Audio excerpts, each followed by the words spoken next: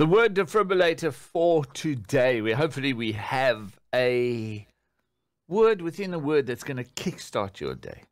So let's see what happens today. We've heard it so many times before. I've heard it so many times before. And sometimes you go, oh, please, not that scripture again. But here it is.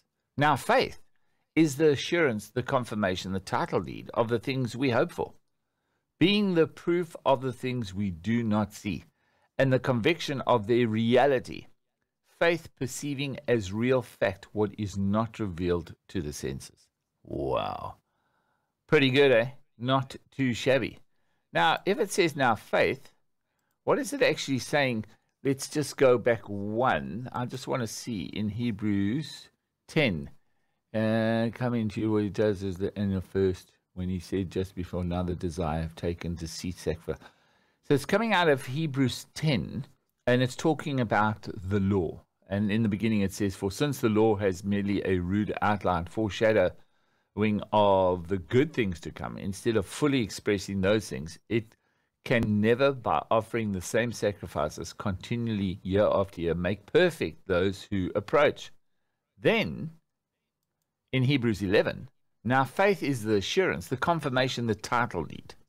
Faith is the assurance, blessed assurance. Jesus is mine. The confirmation, the title deed. Faith is the title deed. So with faith, it's impossible to please God. We have to have faith. It's the confirmation, the title deed of the things we hope for. So in other words, if I have faith in you coming to my house for dinner, that is me believing in the unseen. Because it hasn't happened yet. I have a complete understanding and assurance that you're coming. It's done. It is there. The confirmation of the title deed. So that faith is the assurance that you are going to be coming around. And it's of the things that I hope for. And it's the proof of the things we do not see. And the conviction of their reality. So faith is that I'm totally convicted that you and I have discussed, and you're going to come around for dinner on a particular day, and you and I both are in faith that it's going to happen. It hasn't happened. We cannot see it physically. Here's the crazy thing. We can see it in our mind. It hasn't formed yet, but it is a thought. So we've arranged the date. Then you're going to have thoughts as to how cool it's going to be. I'm going to have thoughts on how nice it's going to be. You're going to come around, and I'll get certain places ready in the evidence that I have faith in you coming. I'm going to get the garden ready. I'm going to get the home ready. We're going to prepare a meal for you. Perhaps we even said, like, what do you really like to eat? And you like that certain chicken dish, and we're going to make it for you. And we're going to prepare. And if people come round, they're going to go, what are you doing? Well, we are preparing for a dinner. But they're not even here yet. But we do have faith that they are. And that faith is the assurance that they are coming. And our actions is the proof that we believe it. Because that's why we'll go to the shops. We're going to go buy stuff for the meal. We're going to get little treats. We're perhaps going to get a dessert and your favorite dessert. And all that is evidence that we believe it is going to happen without a shadow of a doubt. We even are prepared to spend money on it knowing that it's going to happen. How cool is that? Because it's the conviction of the reality that it's going to come to pass. Faith perceiving as real fact what is not revealed to the senses. So in the mind, now when we are preparing that meal, it says it's not revealed to the senses, but when we are thinking about, well, let's have this dish, I'm going to smell it. Not really, but I will have that confirmation. Because as I'm going to be buying the food in faith and preparing the meal, once the meal gets to that place where it's complete, I'm going to smell and go, oh, that's it. That's a manifestation of what is to come.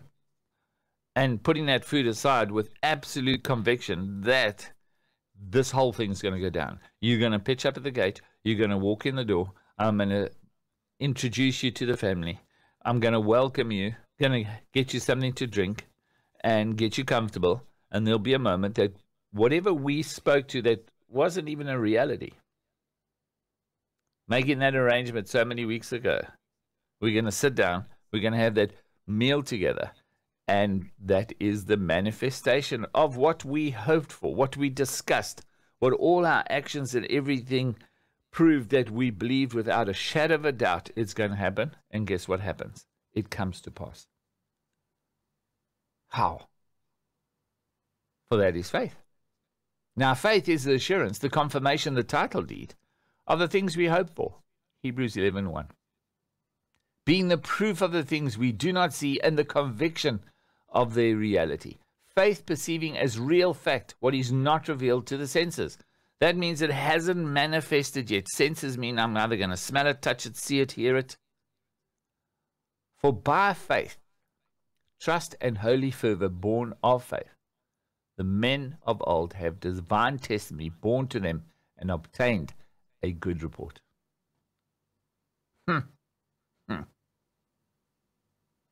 By faith we understand that the world during the successive ages were framed, fashioned, put in order and equipped for their intended purpose by the word of God, so that what we see was not made out of things which are visible.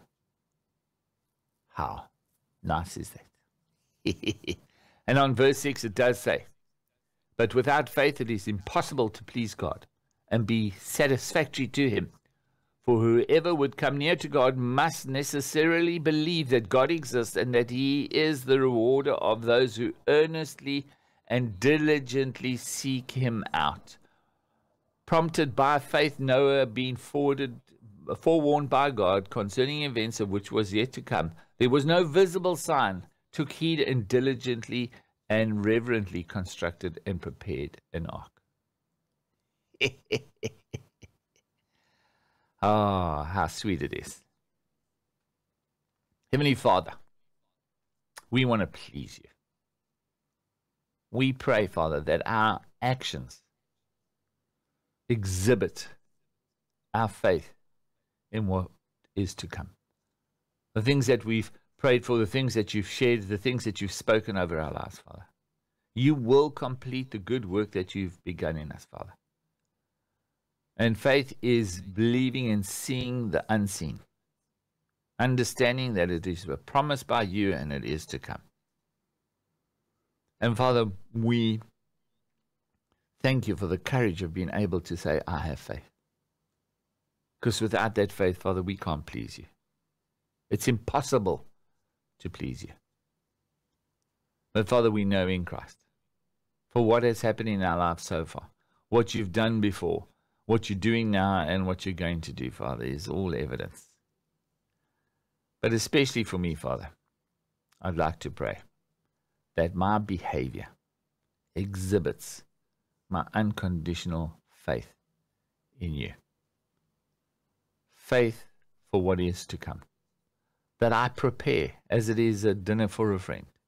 I prepare that table. I set up everything. I put the meal together specifically for that event, Father. And I know that you're not man that you say one thing and then you do another. All your promises are yes and amen. So, Father, our faith is the assurance, the confirmation, the title deed of the things that we so desperately hope for. Our faith is the proof of things we do not see and the conviction of their reality. Faith perceiving as real fact what is not revealed yet to the senses. Father, we thank you that we can stand in full faith, knowing that your will be done in our lives today. We thank you for this in Jesus' name. Amen.